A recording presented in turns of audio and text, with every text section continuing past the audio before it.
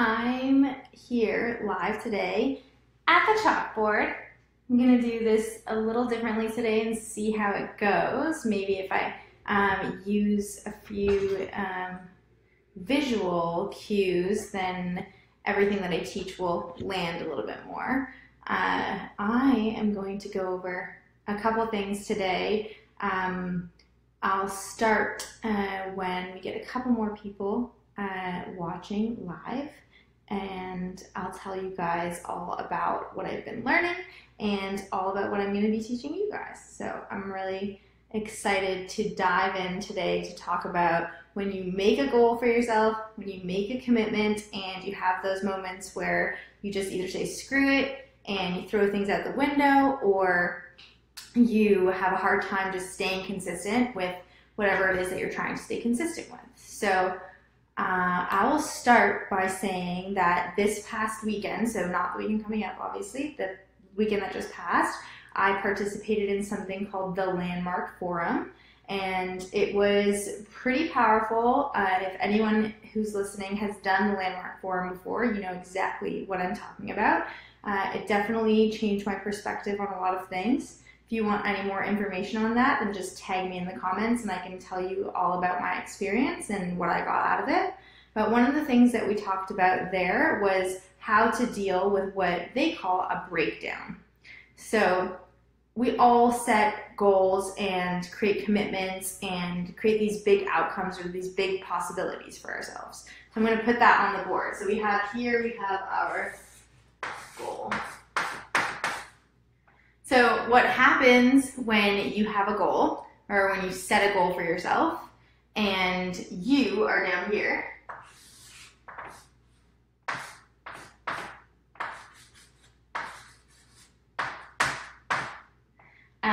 the one thing that you can clearly see that happens is that there's this big gap.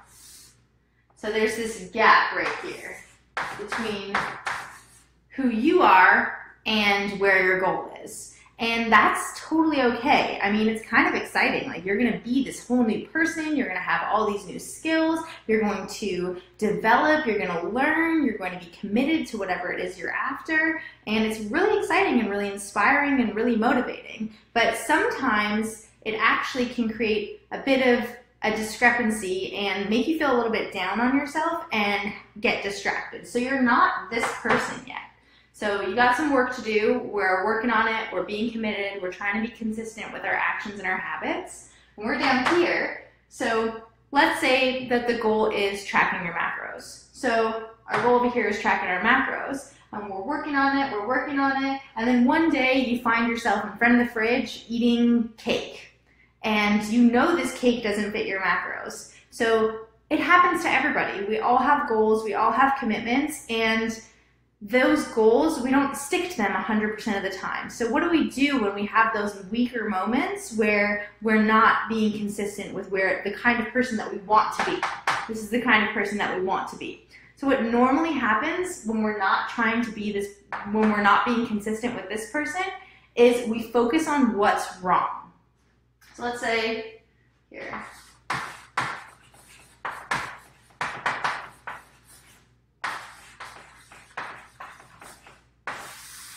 So we focus on something's wrong. So something's wrong. We're eating cake, we're not tracking it, we're going over our macros, and we're really focusing on that. So I understand this is conceptual. So I'm going to use an example of my actual life that's going to help put this, make this a little bit more clear. So an example of my actual life is last year I decided to stop competing in weightlifting.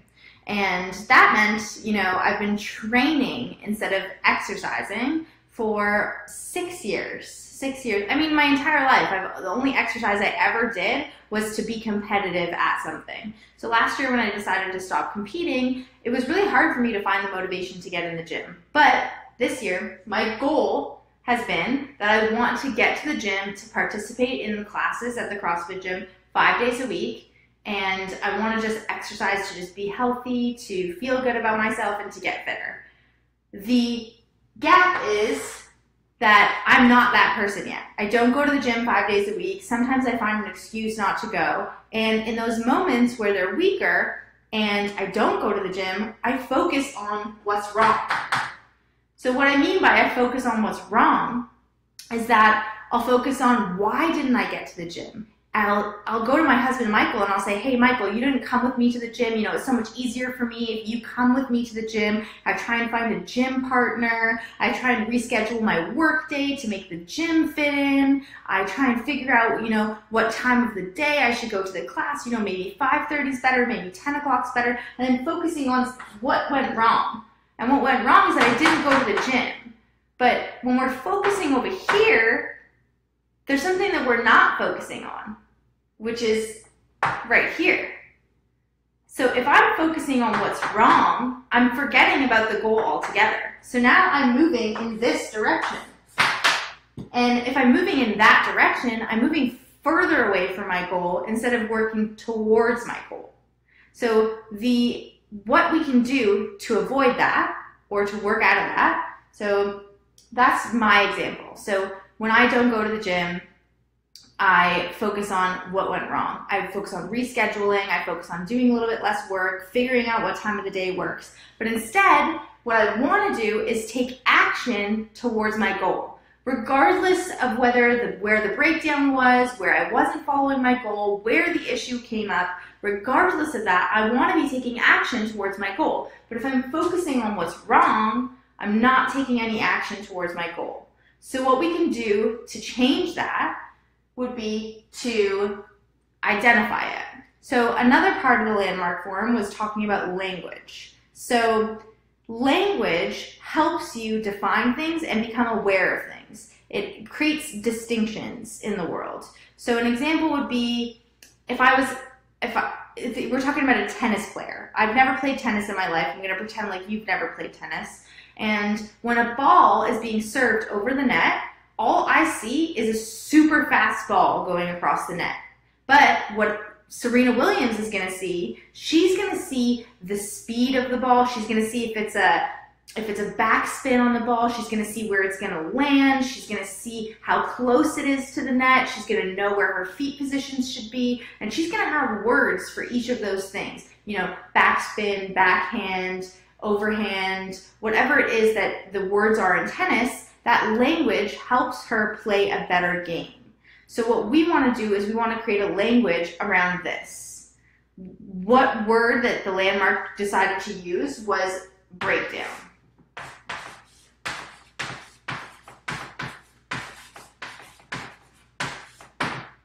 So if we can just say out loud, hey, I'm having a breakdown. This is a breakdown right now. You can call it banana. You can call it slip up. You can call it moment of weakness. You can call it whatever it is that you want to call it. But when you notice that you're focusing on something wrong instead of focusing on the goal, say it out loud or even talk about this with someone that you know, like your husband, your boyfriend, your girlfriend, your friends, so that they can help differentiate it for you. And then you're going to say it out loud, like breakdown. And what you're going to do once you've said that out loud is you're going to immediately stop what you're doing and take an action towards your goal. So you're going to stop focusing on something wrong and you're going to take an action towards the goal. So for me, in my example, this morning is a perfect example. My husband Michael went to the gym at 5:30 in the morning. It was double grace. I didn't really want to do double grace. I didn't want to go to the gym at 5:30 in the morning, so I slept. I continued to sleep and I didn't go to the gym. That is not taking me towards my goal. What I could have done was focus on, you know, maybe I could go the next day, like why didn't I wake up in the morning? Maybe I should go to sleep a little bit earlier and focus on what went wrong. Instead, I decided to identify that this was a breakdown and now I needed to take an action towards my goal. So my action was I got Michael to write me a workout and I went and did a workout. So I got a workout done at my own house. I did 100 wall balls on the side of the house, and that was my action moving towards the goal instead of focusing on what's wrong. When you focus on what's wrong, you can be so tough on yourself. And it ends up being, okay, I'm going to focus on why did I eat this cake? Why do I even have it in the house? Why did I buy these foods? What foods do I need to stop buying? All of those things you're going to focus on instead of just actually focusing on the action that you need to take towards the goal. And that action can be putting the cake back or making yourself a high volume meal full of vegetables and proteins. It could be going to the grocery store and buying a bunch of food that's going to help you stay on track. Whatever it's going to be that's for you, that is going to be an action towards whatever your goal is what you want to focus on. So this type of framework can work in any situation where you're here and your goal is somewhere where you're not. That can be you want to have a loving relationship with your husband. It could be that you want to exercise. It could be that you want to track your macros. It could be that you want to be a music superstar. Whatever it is that your goal is, you can use this framework every single time. So let's say it's, I want to have a loving relationship with my husband. That's my goal. It's my goal every single day. I want to have a loving relationship with my husband. I'm down here, there's a gap. So he does something like he doesn't get the milk from the convenience store when I've asked him to get the milk on the way home.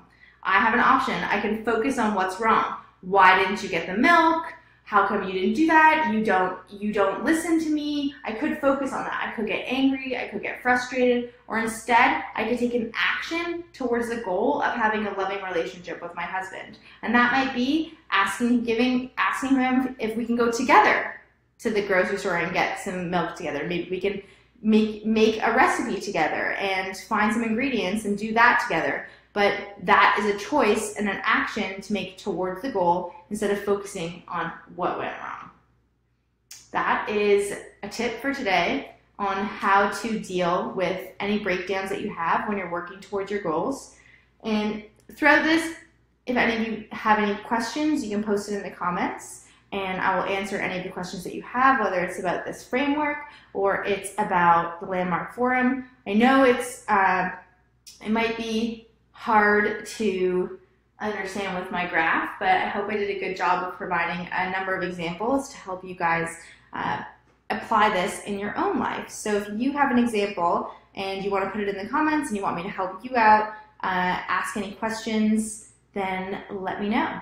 I hope this was helpful. I know it was a short Facebook Live today, but I was super motivated by this whole framework, and it's actually something that I used this morning, so I really hope that you guys find it equally as useful, and I will see you guys here again next Friday, and I do believe actually that it's going to be Coach Kelsey that's here next Friday, and she's going to be talking about some really awesome stuff, and I am super excited to see that, and thank you for listening.